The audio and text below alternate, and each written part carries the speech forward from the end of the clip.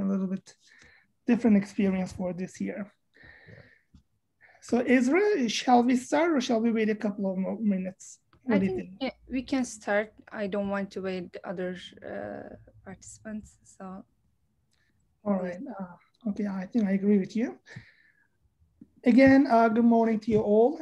Welcome to our third session of the Media and Communications webinar organized by the Journalists and Writers Foundation and Stony Brook University School of Communication and Journalism. It's my pleasure to moderate today's session, and my name is Mehmet Kılıç. I serve as the president of the Journalists and Writers Foundation, which is an international civil society organization dedicated to the culture of peace, human rights, and sustainable development. Before I introduce this week's topic and our guest speaker, I would like to remind some of the house rules and the format. After this brief introduction, our guest speaker will present his topic for 30 minutes. Then we will have 20 minutes of Q&A session. This Q&A session is for an interactive discussion. So we would like you to join the discussion with your questions and comments and ideas because we have participants from different parts of the world. So your perspectives, your ideas are very valuable to us. And at the end of the session, I will provide you some information about the journalism project. I think you have some questions about that. And then lastly, this session is recorded and it will be shared with you after the webinar session. And all resources are available, the reading resources for you to read before coming to the webinar session. And I encourage you to check our website at jwfacademy.org. So for week 3, our topic is freedom to access information. And our guest speaker is going to talk about advocating for the right to freedom of information, particularly on accessing public information. Fake news, disinformation, and impact on journalism and democracy, which is another important topic. Impact of blocking internet portals and social media platforms across the globe. And lastly, role of civil society in right to information, laws, reform, and practice. Now it is my pleasure and honor to introduce our guest speaker, Mr. J.J. Green. He is the national security correspondent at WTOP radio. He reports daily on international security, intelligence, foreign policy, terrorism, and cyber developments with on-air analysis. He hosts the weekly podcast Target USA, which examines the threats facing the US and hosts the weekly broadcast program, The Hunt. In his programs, he conducts in-depth interviews with experts on emerging terrorist groups and the threats. He has many awards, and some of them are Gerald Ford Presidential Foundation Award, which he received in 2017 for distinguished reporting on national defense for his serious anatomy of a Russian attack. He also received a National Edward R. Murrow Award in 2009 for his series Hidden Hunter. And another one I would like to share with you is the prestigious Associated Press Douglas S. Freeman Award for his investigative series Dignity Denied. Mr. Green has also been recognized by top national security officials for his deep knowledge of international affairs and ability to analyze complex issues. Mr. Green lectures regularly at universities and colleges on national security issues and speaks often on US government, military, and national security organizations. And he is also a contributor to Jane's Intelligence Review magazine. You can find his PO on www.wtop.com, and I will share this link with you. And Mr. Green, the floor is yours, sir. Well, Mr. Kilic, thank you. As always, it's a great pleasure to be with you and your organization. The Journalists and Writers Foundation is a godsend to the world because it does things that other organizations can't do. You've demonstrated your capability to pull people together from all over the world for a very serious look at issues that need to be dealt with and issues that are urgent. And these issues that we're discussing today, freedom to access information, is in my opinion, the most important element that's facing journalists right now. And I'd like to say to Ezra Aden, thank you for all that you do for the Journalist and Writers Foundation and for reaching out and coordinating this. And thank you to all of you for joining today. And I have a few things that I want to talk about. I'm going to do a bunch of reading today. I'm going to be looking off camera as I'm reading because I want this all to make sense. But I also realized that I have a very monotonous voice, and sometimes people get sleepy.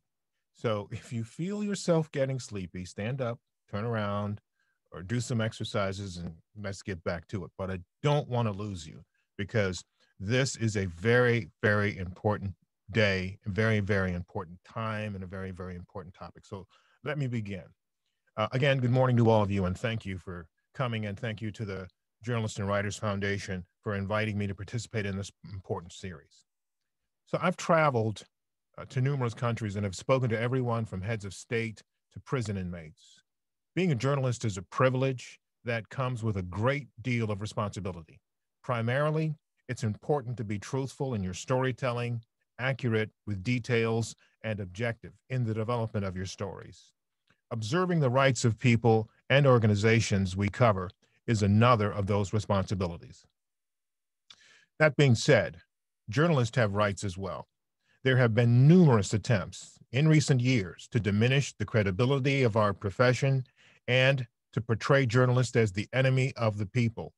We are not. We are, in fact, the surrogates for people who can't be in the places we go to cover the news of the day and the events of our time. Reporting on a story requires a journalist to be aware of as many of the facts as possible. And we often run into situations where people and organizations try to block our access to information we need to tell our stories. They employ many different tactics. We will discuss some of this during our session today. We will also discuss how to get around these obstructions. Freedom of access to information. It's important. What is it? Let's start with that. The right of access to information is a specific manifestation of freedom of expression. There are numerous laws and legal guarantees around the world that support the basic and ethical principle of freedom to access information. In the US specifically, since 1967, the Freedom of Information Act, or FOIA as it's called, has provided the public with the right to request and access records from any federal government agency. It's often described by the law that keeps citizens in the know about their government. Federal agencies are required to disclose any information requested under FOIA unless it falls under one of several exemptions which protects interests such as personal privacy, national security, and law enforcement. But there are other, often more significant roadblocks to accessing information that we as journalists have a right to. There are several categories that I'm going to talk about today. The gatekeepers. Those are the people that try to protect organizations and colleagues from scrutiny or trying to manipulate the flow of information. 2, there are public officials and organizations that may have something to hide. And 3, believe it or not, other journalistic organizations. They often hire and prevent sources of information of interest from doing it. It's not illegal, but it still goes against the spirit of the principles of freedom of information. Advocating for the right to freedom of information, particularly for accessing public information. It's important for as many journalists and consumers of news to stand up for this principle right now, this very moment, this very day, this very time. Because if we don't, then what we get and what we are seeing some glimpses of is a society completely separated from the truth. Fake news and disinformation and its impact on journalism and democracy. Corrupt and repressive nation states and non-state actors like QAnon and extremist organizations, both domestic and international, traffic in this kind of activity. But they can only be successful if we are not here, out here seeking, telling, and reinforcing the truth. There is a common thread that runs through all of this and all of these entities that I mentioned, and I want to talk about this for a moment. Radicalization and isolation. And here's how it works. These organizations, they seek out people who are vulnerable to their lies. We might as well call it what they are. People who are likely to believe their lies and misinformation, and then they empathize with these people in some way, try to form a bond or a connection to them. Next, they isolate these people and separate them from other rational people, including family members, and they connect them with other people, only the other people who believe the same lies that these organizations and groups are spreading. So you have people who are surrounded by only those people who believe what they believe, further reinforcing what the group believes and reinforcing that they are right about whatever their issue is, even though it can be completely false. So they continue to feed these conspiracy theories and they seek to motivate people to take action. This is precisely what happened during the Capitol riot on January 6th, 2021, here in Washington. People were radicalized and they did not even realize it. And I can tell you for sure, covering that particular event, you had people coming from all corners of this country. You had people that had been engaged in conversations on encrypted platforms and in secret places that were plotting attacks against the Capitol, against journalists, against legislators, against people that didn't look like them. And they were doing this because they believed that the current president at the time, Donald Trump, was going to somehow declare martial law and resume his or engage in his second term as president, which was far from the truth. He had lost the election fairly and squarely. Joe Biden won that election, and all of the evidence that was put out there by the states' secretaries of state in all of the 50 states essentially back that up. But there were people who did not believe it. They simply did not believe it. Why did they not believe it? It's because they were in these echo chambers that are basically driven by organizations like the QAnons and many of these other organizations that are out there on some of these social media platforms and encrypted platforms. You find them on Telegram, you find them on WhatsApp, you find them on Signal, you find them everywhere. But these people had become so caught up in this rhetoric, many of them, they lost their families, they lost their homes, they lost their jobs. They were completely radicalized. And I can tell you how this works.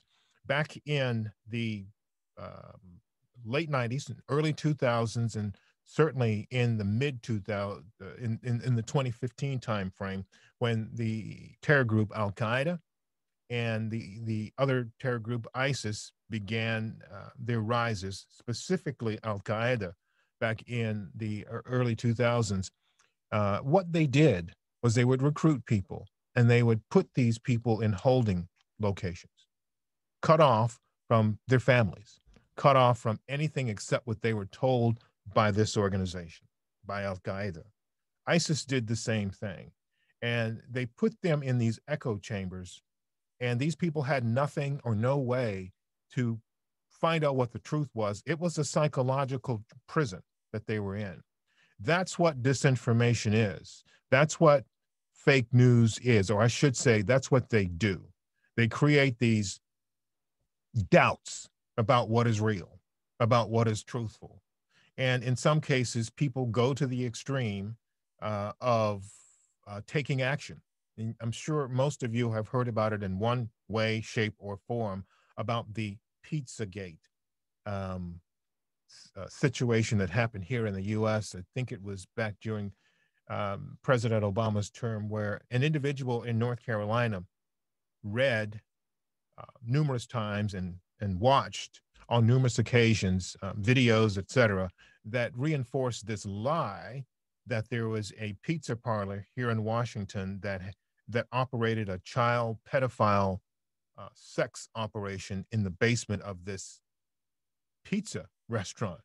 I mean, and this individual got into his vehicle, drove to Washington with the weapon, and went to that pizza place during the height of their work, looking for this hidden sex pedophile ring, which didn't exist.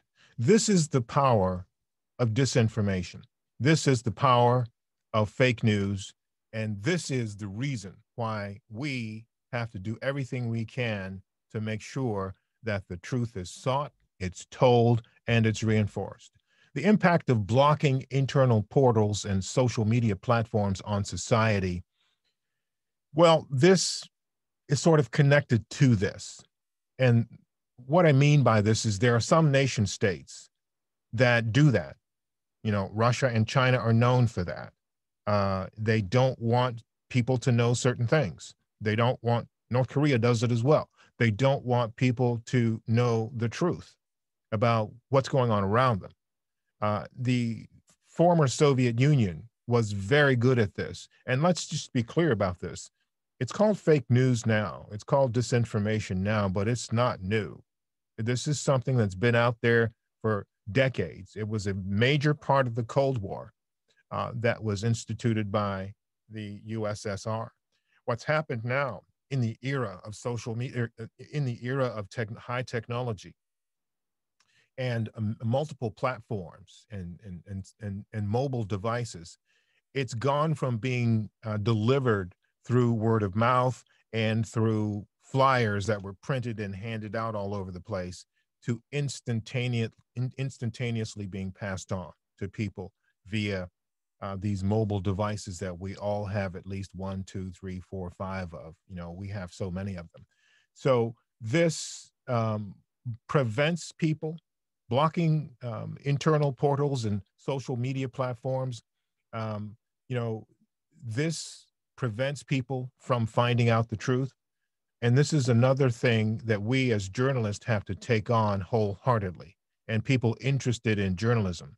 We have to deal with how to get around these blocks and these places and these situations that won't give us the truth about what it is that we need to know about. So I want to start with a part of this element, getting around many of these blockades, which are often endorsed and operated by governments. And, you know, we live here in the US, which many believe, and I believe it is, a free country. But there are people here who don't necessarily understand the importance of freedom of access to information.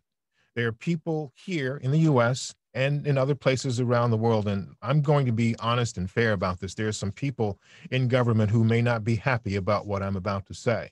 But one of the things that we face right now is a growing propensity for people who are public affairs officers to be narcissistic, to be arrogant and deceitful, all in the name of their cause or their political process or motive.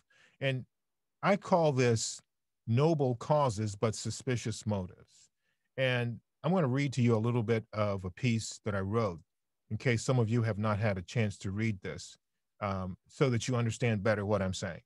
Journalism has found itself at the crossroads of duty and the lure of celebrity. Celebrity is not a dirty word. It's a necessity. It's a necessary element of our society. Those blessed with celebrity, which comes with it power and resources, those blessed with it are often able to champion the causes of the disadvantaged. But the path to celebrity can run through some very dark places. And I can tell you for sure that there is a situation where, let me just pick this phone up and stop it. For some reason, I've been getting robocalls. Apologies. Let me just do that again. Celebrity is not a dirty word. It's a necessary element of our society. Those blessed with it often use the attendant power and resources to champion the cause of the disadvantaged. But the path to celebrity, as I mentioned, can run through some dark places, inhabited by a strain of people for which it is everything and anything less is failure. Celebrity, which can deliver privilege, money, and power, often comes with a cost, a sacrifice that leeches away the time, privacy, and even principles and often duty.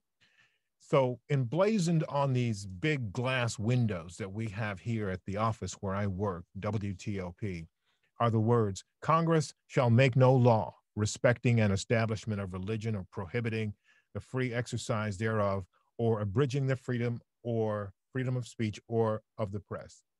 But that ironclad guarantee for journalists from our nation's founders has been obscured in the world of public affairs journalism by a growing toxic cloud of intolerance, self-aggrandizement, and blatant abuses of power. The dark mist hangs over journalism and public affairs officials like a stubborn cloak of contamination. The majority of federal agencies that I deal with have been willing to fulfill interview requests and information requests, but some have been reluctant for one reason or another. And I can tell you for sure, in the last 4 years, I encountered that very, very, very often. In more than 20 years of covering the U.S. government agencies, I've noticed a slow, degree by degree turn away from standard access practices.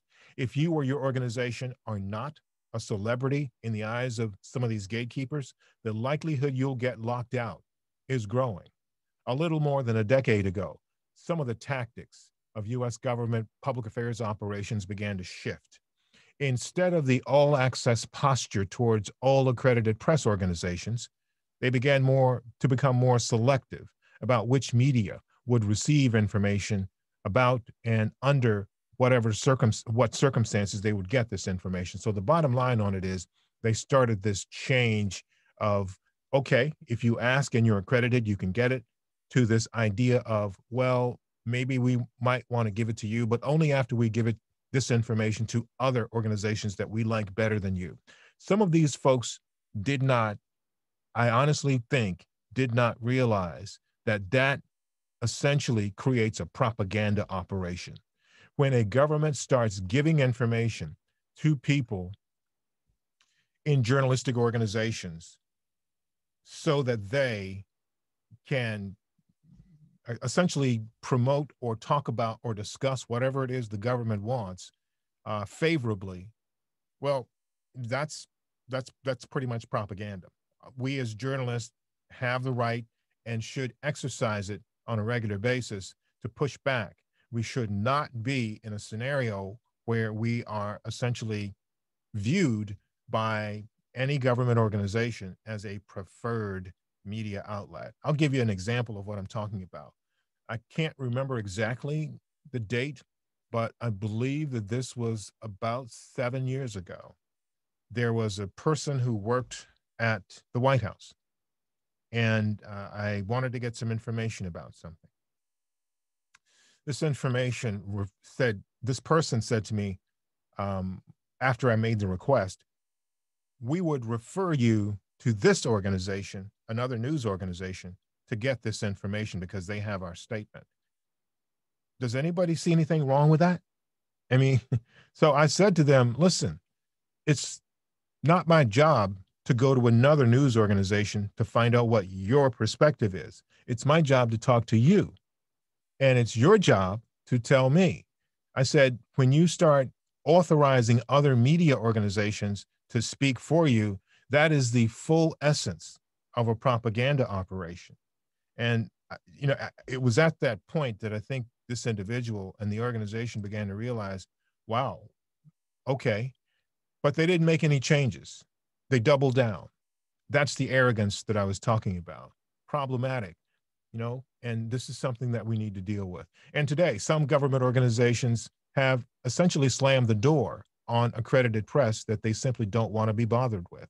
And there are 3 warning signs that you often run into with these situations. There are leaks. U.S. government news leaks or news leaks anywhere have been around for a very long time. But often what happens is organizations, again, these favorable organizations, information is leaked to them so that they can essentially have it because they're favorable to this particular government agency. That's wrong. There's another tactic that they use. It's called the lag. One thing they will do is they'll keep telling you, if you make a request for information, sure, I'll get back to you. Oh, sure. Yeah. Well, so the person you want to speak to is not here. Um, um, or, next week is a better time. That basically is what we call slow walking. Don't stand for it. Do not allow it to happen. Push back with everything you have on this. And then there's this thing called the lie. A lot of people think that it's simply okay to tell a lie if you're in government because of this whole idea about security of information. You know, that may be appropriate in some cases, in some situations, but I can tell you there are numerous and many situations that happen regularly where people lie, and they are simply lying because one, they don't care for the news outlet, or two, they don't care for the journalist or the reporter, and three, they may have something to hide, and four, they simply aren't aware of what the rules of engagement are when it comes to dealing with the press, and five, perhaps they don't care. And this is a part of the reason why it's really, really important for all of us as journalists to continue pushing back against all of these problematic issues and elements. The role of civil society in the right to information laws, reform, and practice. Well, that has to happen. And this has to happen regularly. Civil society is a part of what makes this whole democracy experiment work in the US and in other places around the world. Civil society has to throw its weight behind what's real, what's tangible, what's true, what's beneficial. And the press can help these societies do this and can help them do this on a regular basis. So these things that I've mentioned to you, and I've written way more than we actually have time to go through today. So I'm going to open it up to your questions shortly, but I want to talk to you just very briefly about some solutions to dealing with some of these issues that we often find ourselves facing when we deal with restrictions on access to information.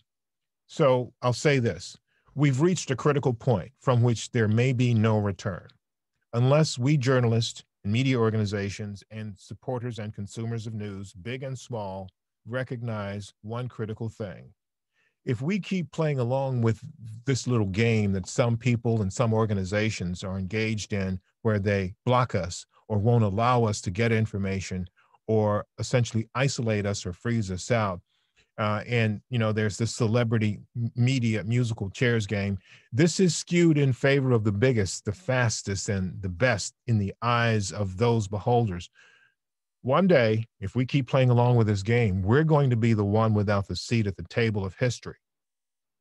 And it's just a matter of time and a matter of attrition. So when you see this happening, I suggest three actions: confront it, document it, and publicize it.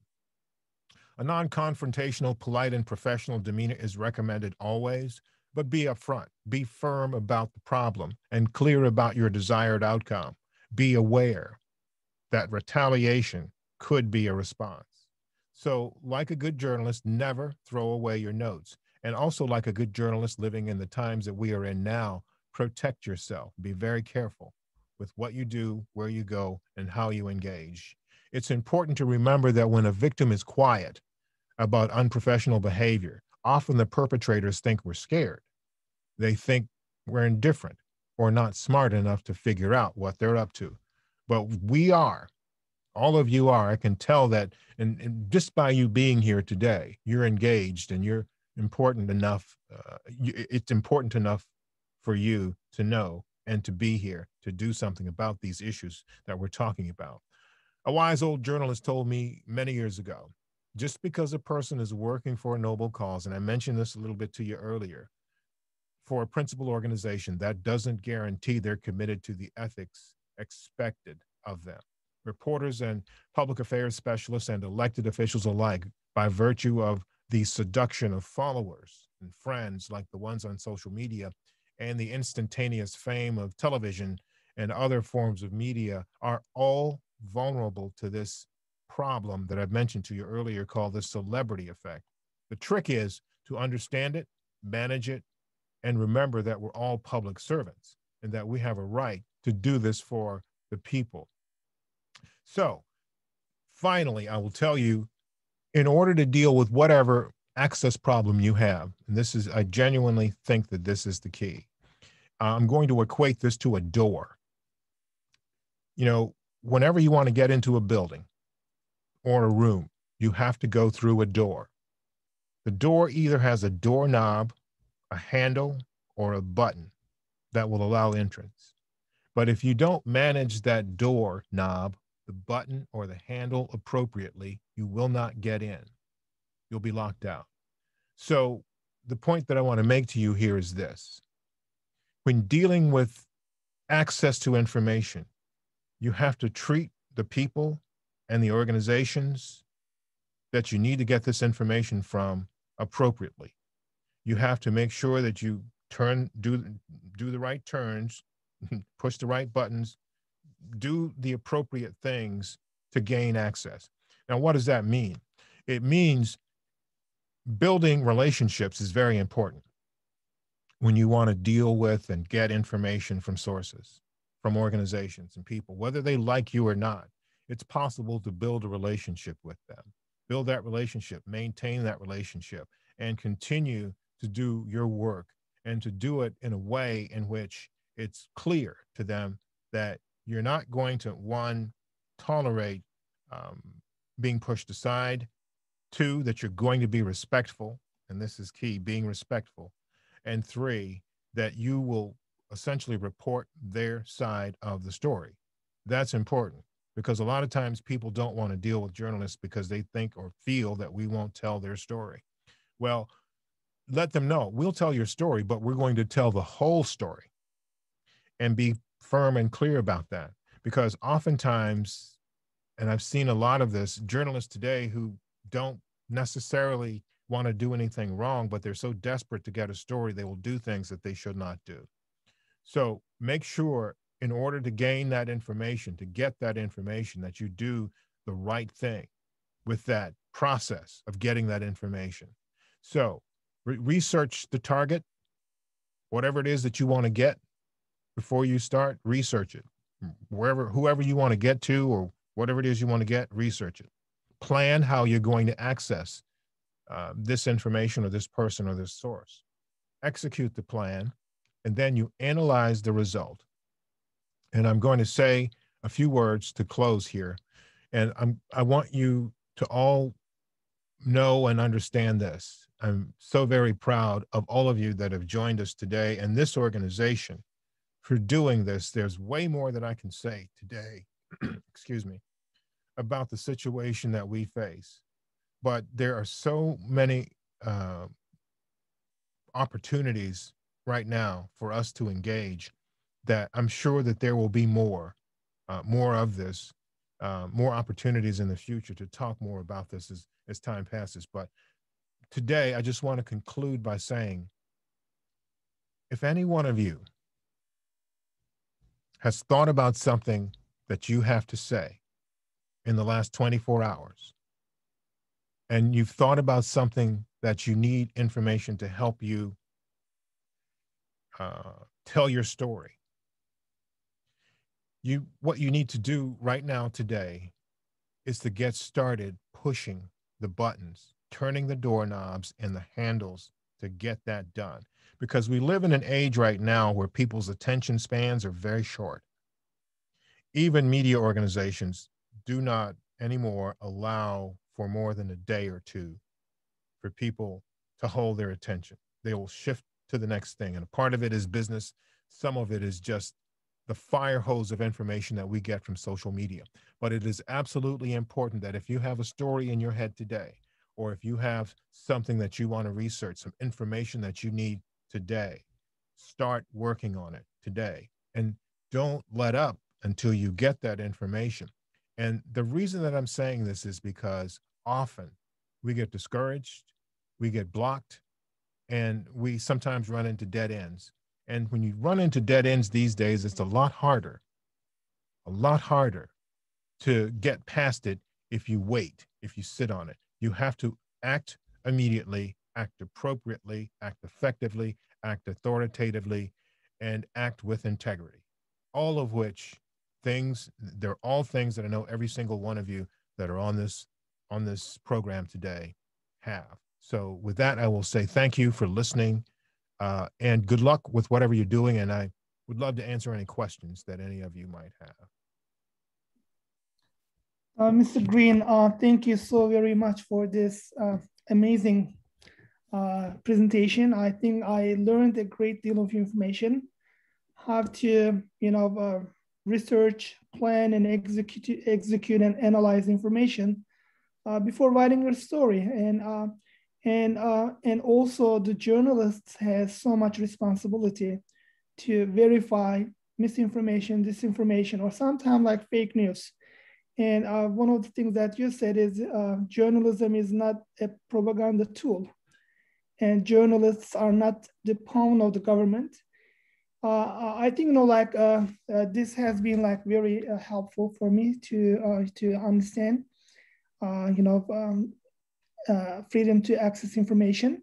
Now we can open up for the floor to questions and answers. If you have any questions to Mr. Green, just unmute yourself. This is, we would like this to be interactive discussion. So unmute yourself and you can just introduce yourself, your name and where you're from, and you can ask a question. Thank you, Mr. Green, for such a phenomenal presentation. I learned a lot. My name is Melanie Formosa. I am a student at Stony Brook University on Long Island in New York. And my question is, we try and share credible information, right? And credible information, at least in my school, is either a .gov source, if I'm talking about a website here, .gov or .org, or government officials, right? But what if the government officials are spreading mis and disinformation? How do we combat that? Well, thank you, Melanie, for your question, and thank you for the good work you're doing there at Stony Brook. The way you combat that is be bold. Call that official out. Out that official. Don't allow that official to stand behind a title. Don't let that official stand behind the title to push out information that's wrong, that could be harmful to people and certainly to society. I think one of the ways that you do that is you confront that official directly and tell them what you know. If you've got proof that that information is wrong or inaccurate or it is harmful, if you've got some proof of that, show it to them. Tell them what you've got and let them know that you're not afraid to do this. And I know that sometimes being a young journalist, it can be a bit daunting. I will recall the first job that I had. There was an individual that was on my beat. I had to cover a certain area of a particular state when I was working my first job. And this individual was the director of development for this particular city. And he was involved in corruption. And I didn't even know I had stumbled into some information about him committing crimes. So I recall picking up the phone and calling this guy and telling him what I had heard and what I had found. And he said, no, that's not true. That's not true. So I also recall hearing that there was an investigation underway. So I called the FBI. Turns out what he was doing was wrong, and he was arrested. And of course, he went to prison. So being a young journalist at that time, I was petrified that I had ruined this person's career. And, you know, there was concern about what if there's retaliation. And certainly in this day and time, that can happen. But there was this thing that came out at the end of this whole process that reinforced to me why what I did was the right thing, was because of the hundreds of thousands of people who were relying on the organization that I was working for to tell them the truth. So I couldn't do it by just taking this guy's word for whatever he was saying. He was saying that he was innocent. It didn't sound right. So press on it. Push the person that's talking to you and or push the person that you believe is engaged in this disinformation and in this problematic information sharing. Push on it, and don't be afraid to do that. I hope that answered your question. Thank you. Yes, but just if I can't contact them, for instance, Trump, right? If he was saying that climate change is a hoax and it's not, then how do we promote truthful information if the head of a country is providing misinformation? Well, something as big as that lie, is easily provable. You can easily prove that it's a lie. And what I suggest you do is follow the science. And the science can do that for you. And, we often hear this phrase that there's strength in numbers. And it usually refers to people facing down a situation or a problem that, is a threatening one. Information and sources of information can also be a part of that process. There are, I would say thousands of references out there about how climate change, is damaging our world. And all of the things that, that back that up are out there. Use it. That's, the example is use it and go directly to this individual. And maybe you can't reach that person. Maybe you can't get access to that person, but let your audience know that you've tried to reach them and let them know how you've tried to reach them so that they understand that you're doing your due diligence and not just taking someone's word for something. The key thing with all of this is to think critically. That's the key thing. Think on your feet. If one door closes, try the doorknob, the button, or the handle on the next door. Or in some cases, I didn't get to mention this earlier, sometimes when the door won't open for us, sometimes even though it's a little suspicious, we have to go through the window.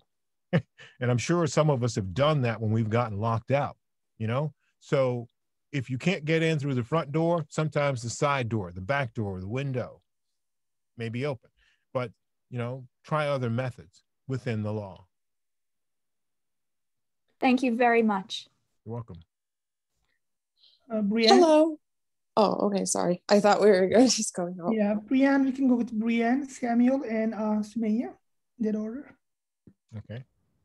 Hi. So I was actually wondering, how do you report on an institution that might deny access to public records or public information or threatens retribution for staff members who speak to media outlets? How do you gather information or confront the institution for these things? Well, I think there are 3 ways you can do that. And one is Freedom of Information Act, which we talked about. I talked about this a little earlier. If you're in the United States, of course, that's one tool. If you're not in the U.S., that might not exist where you are. But the other options are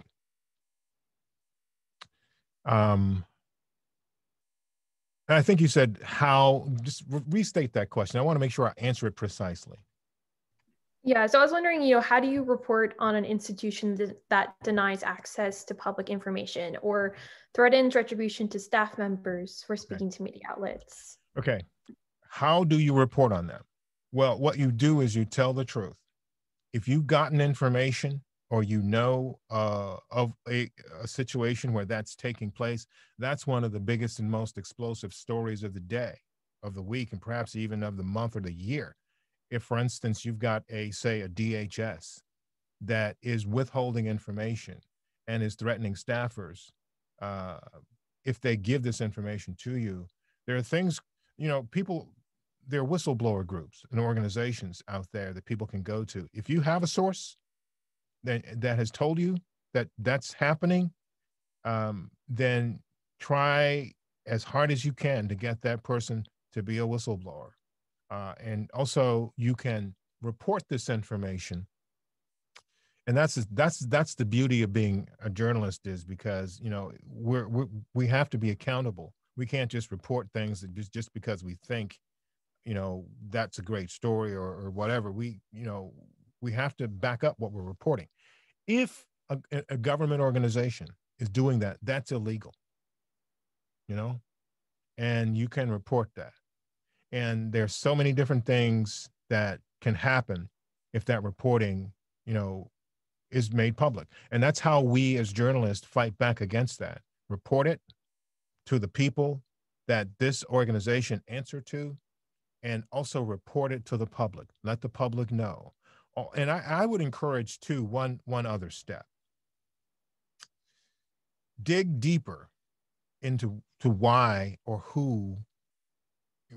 Dig deeper into why they don't want this person or these people to talk to you, to give you this information, and dig deeper into the history in that organization, because it oftentimes might lead you to policies or situations that have been built that you don't even know about. One quick example, in 2018, I did a FOIA for the Department of Homeland Security. There was a story that a source had told me about in 2018 about the use of something in Washington, D.C. called stingrays. I don't know if you're familiar with that. A stingray is a digital vacuum cleaner. Basically, it's a device that police organizations use to vacuum up digital information out of thin air. And oftentimes this information is used for corrupt or criminal purposes, but in some cases it's used for legal purposes. But here in the U.S., several several nation states were employing these tools on the streets of Washington to basically eavesdrop, to basically snoop on mobile phones, to snoop on computers of U.S. government officials, to find out what they were doing. A source told me about this, and the source was within the DHS. I knew about it. So I did a FOIA, sent it to them. 3 years passed. They simply wouldn't respond. That is unheard of. I mean, 3 years. So what's really interesting is the day before Mr. Trump left office, I got a letter from them saying, we didn't find anything and this case is closed. I knew it wasn't true. I know it's not true now, and I'm not done with it. So I guess what I'm saying to you, Brianne, is to continue pushing. Make sure that story gets out there. Thank you. Welcome. Samuel? Hold on. I wrote it down.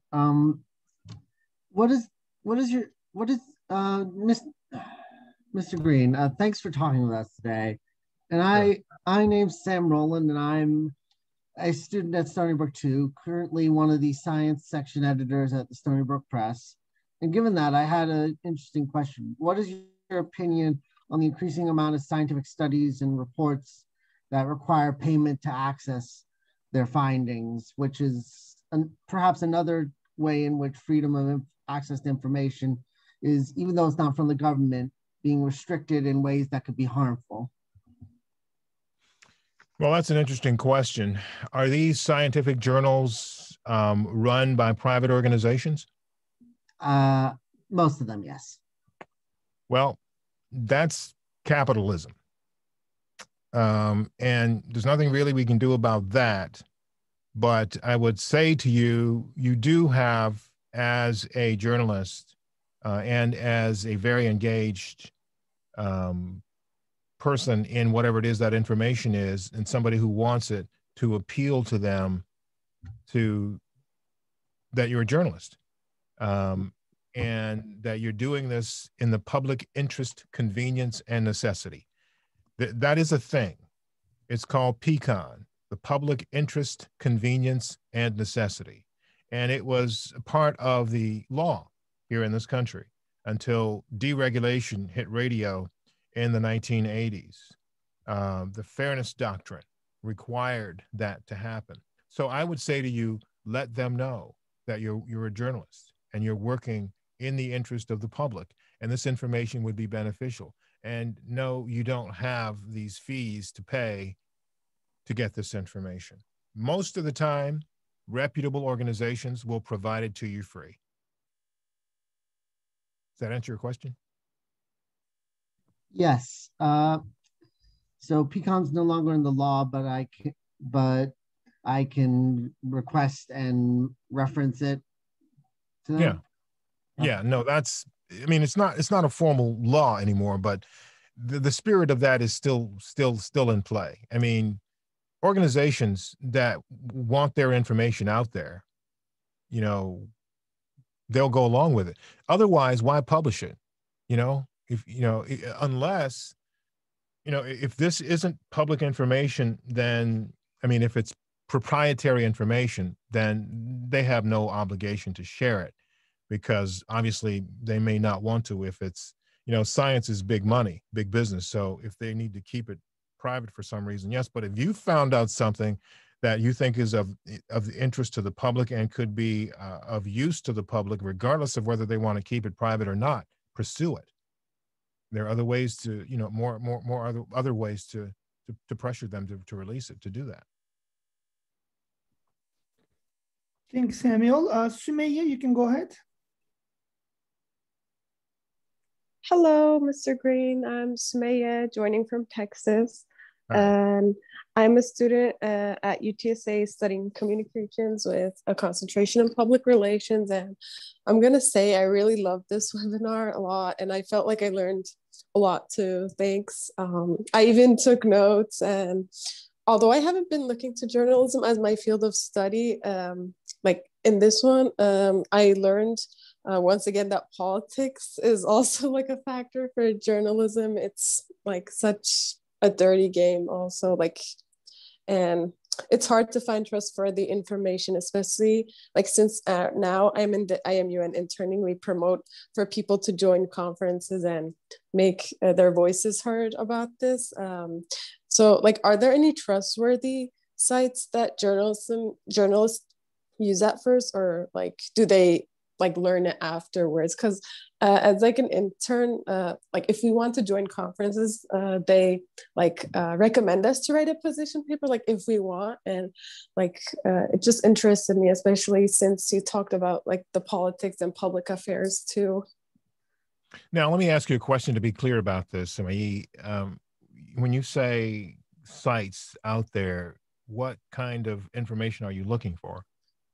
Well, I mean, here's the thing, like I said, since I'm interning, like when we join the conference, everybody is given a different country. So like when they're representing that, they have to like search their country. So like they just say Google to us, but like, you know, I just want to like make sure that information is correct, because this week I was given Estonia as a country, for example. I'm like looking and like it's just so different, you know. Okay, especially well, since it's a country I haven't known. Yeah. Let me make a suggestion. Yeah. Call the Estonian embassy in Washington. Yeah. The ambassador, Jonathan Vasilyev, and he's a personal friend. But I do know that there are folks at the embassy that would be very, very willing to help you research their country. Also, there's a group in Estonia called the Lennart Meri Conference.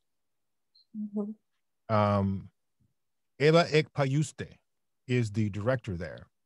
And she is, their whole objective is to educate people about what Estonia is all about. And there are many, many ways that you can find information about Estonia. But more broadly, if you are researching something that relates to a country. Yeah, that's what I was asking. And you're in the US. Yeah, I'm in the Yeah. okay. So I'm saying for the entire group, if anyone is in the US and you're working on something related to a country and you need information, reach out to that embassy. That's what they're here for, in part to promote the interest of that country. So I would suggest you do that. Okay. Thank you, Sumaya. Yeah, I think we have one more question from AI. Aisha, I guess. Yes, thank you. My name is Ahmed Ibrahim, and I'm from Nigeria. So actually, I just have a question. My question would be, in countries where there is hardly a central source of information, that is not even the government can give you a concrete information that you truly believe in, and nearly almost every outlet of news or information is biased by politics, religion, tribe, etc. How do one get to verify or validate the information they receive from a source? Well, that is a very difficult situation. And I'm sorry if you are in that situation, I'm sorry you're in it. But organizations like this one, the Journalist and Writers Foundation, has tremendous resources and connections to people that can help you work your way through that process. And I suppose that's what we're doing here. And that's why I'm here, to help you as one of these resources from the Journalist and Writers Foundation. So I would say this, first of all, if you find yourself in that situation, there's an organization out there. You've heard of digital investigations, I'm sure, digital journalism. There's an organization called Bellingcat. Are you familiar with that? Any of you on this? Not really. So there's an organization called Bellingcat. I encourage you to look it up. This is an organization that can help if you're dealing with a government or a country that is corrupt, engaged in illegal behavior, illegal activities, or situations that are harmful, risky to populations and people, and organizations that simply do not adhere to the spirit of journalism, free and fair journalism. They have these tremendous resources. They work with citizen journalists. And I think you had a great speaker last week, citizen journalist, who talked to you specifically about how you go about going into these places and dealing with these organizations and situations. I think Mr. Kamaldian talked about that last week. But these organizations like this can help you navigate situations, digital investigative journalist organizations, and there are a lot of them out there, but Bellingcat is one of the best out there. And believe it or not, they have actually proven some very, very significant investigations recently, including who poisoned Alexei Navalny, who the people actually were, who poisoned Sergei Skripal in the UK in 2017. They've even identified the movements of people within, these intelligence and spy organizations. And, there's lots of information out there in some of these digital journalist organizations. They're willing to share and develop people and resources for people like us. So I would suggest you take that route. Does that work for you? Thank you very much. I'll definitely do so. Good. Well, I think we have come almost to the end of our webinar session. I think Melanie, you have your hand raised. Like, do you have a question or your hand is? That must be from before. You answered my question. All right, great, thank you. Mr. Green, again, thank you so much for your wonderful presentation. We learned a lot and you shared a lot of resources with us as well. And I think you are one of the great example for journalists and investigative journalists, and also the journalists who are very brave. You talked about, and your journalism served the justice as well. I think, that's very inspiring to me as well. Thank you so much. We are happy and we are honored to have you as one of our guest speakers, and thank you for your support for the Media and Communications webinar. Now, before closing the event, I would like to make some announcement, but before I do so, let me give the floor to Ezra. Ezra, do you have any announcement or anything to say before closing? Mr. Green wants to say something. Yeah, just very quickly, I apologize. I'll be brief. Any of you that want to reach out to me, please do. I'd love to hear from you. Okay.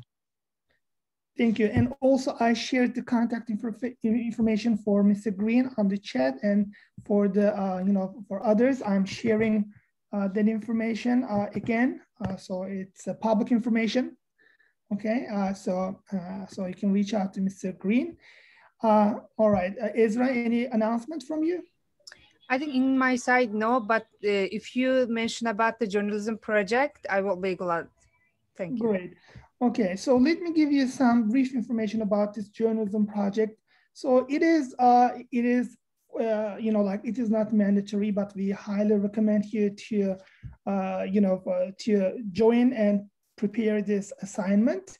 And it is a way to put your story out, and it's a way to, you know, like write a news article that could serve the public, but at the same time, it is a good opportunity for others to learn about your journalism, right? It's a good practice. And we will have, you know, some of our guest speakers to have a look at it. So we will come back to you with some feedback on your paper. But of course, you know, like when you prepare this, you know, the journalism project, we would like you to, you know, like focus on press freedom, freedom of speech and expression, and at the same time, like the cultural peace, human rights, and sustainable development, which these three topics are what the JWF is dedicated to. So, so you can decide on what topic that you would like to write your story. And you know, you can choose one of the 4 webinar session topics or subtopics. So those are fine. So once you decide your topic, you can let us know, okay? You don't have to write, you know, like too long. You can just let us know that, hey, I'm planning to write about this topic.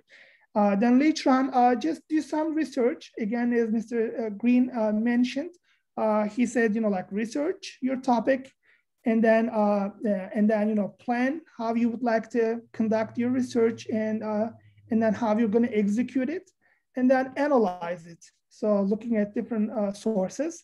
So once you do this, you know, like you can, you know, start writing your news article, or you can write your story. Just, you know, like make sure that you, you know, follow the, you know, media ethics, and you know, give credentials, like you make citations to whichever resources that you're using. And then later on, we would like you to, you know, submit those, you know, news articles to us. You know, a week after this webinar session ended, which is next week. And then later on, your story will be published on our website, on the JWF website, and at the same time on the JWF Academy website. And also, please, I would like to remind you all to send us your professional portrait photo and your short bio, because we would like this webinar session not only for you to come and listen, but at the same time, this is a networking session. We would like to create opportunities for you guys, and we would like to introduce some of you to some media outlets, or sometimes there are, you know, people asking, like, you know, journalists or some like freelance journalists to cover some stories of that sort. So, so once they reach us to us, so we would like to tell them, look, you know, there is this person, and this is a news article written by this person. So it's a good way of promoting yourself as well. And so we posted the journalism project on the JWF Academy website, and I'm sharing it with you again. So if you go to this link, and when you look at this, you know, a link, you will see more like detailed outline, but you don't have to follow that, okay? Since you're doing a lot of like story writing for your, you know, for academic studies as well. So you can follow that as well. And so this is basically it. I mean, it's a good practice. It's a good opportunity for you to put your work out. And then it's a good information for us to share with, you know, other people within our network. So we can be more helpful for you to find a job, or at least to connect you with some people. Okay. And lastly, I would like to mention about May 3rd, which is the International Press Freedom Day. So we are planning a panel discussion on the role of press freedom for sustainable peace and development, and how local media and journalism contribute to offering solutions to conflicts around the world. So we will have, you know, speakers, you know, our speakers to be at the panel, and we will have some of you to speak at this panel discussion. So we will, I think Ezra, you will share more details about this Yeah, panel, flyer right? and more details I will share soon. So it's coming, it's on the way. So do you have any questions about the journalism project or any other thing before we close? Yes, Samuel, go ahead. Yes. It's just to be clear. I know there is there is a sort of pitch for it due on the 19th. Given the given the outline that's shared at the Journalism Project and its request for what is expected by the 19th. By the 19th of April, sorry. Yeah, I'm sorry. I just would like to learn about your project name, project structure, or outline, but you don't have to send all details. You can send your project after the finished all webinars, your earliest convenience. No worries about the April 19th, okay? I think we want to know who is planning to write the journalism project, right, Ezra? Yes. Yeah, and also I'm sharing the blog. So basically, you can see some news articles from last session. So you can take we don't have to, I'm sorry to interrupt. We don't have to complete the proposal on the 19th of April. We just have to tell Ezra that we are going to participate. Exactly, Yeah. and exactly, and also sometimes, like sometimes, some of the participants, they would like to do more in-depth research, and they are interviewing some individuals. So if it takes a little bit longer, it's okay. I mean, this is not like a deadline, but on the professional side, we would like you to get back to us as soon as possible. But if it takes a little longer, because you're doing an interview or you're doing like more in-depth research, so it's okay. It's okay that it is a little bit prolonged. But other than that, the mission, the goal is to have you write a story, and then that story is published on our blog. Okay, and again, I highly encourage you to send your portrait photo and short biography to us, so we have it in our portfolio, and so we can recommend you to some research, some outlets, media outlets.